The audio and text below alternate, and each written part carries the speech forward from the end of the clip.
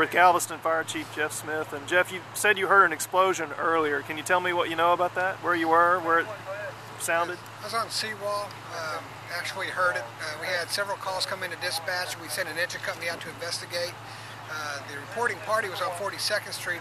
I was actually coming up on about 12th Street, so it was clearly a very loud noise. We have no other report of any fire, no report of any explosions. At this point, it's either going to be an aviation aircraft or possibly a large transformer bank.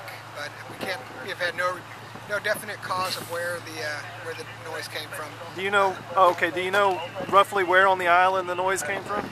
It was heard all the way from about 6th Street up to 61st Street. So other than that, I have no report of how far west it was heard. No reports of any injury or damage associated. Absolutely none. We've checked out the island. We've had engine companies out, and we're unable to even locate a second incident or second call of that.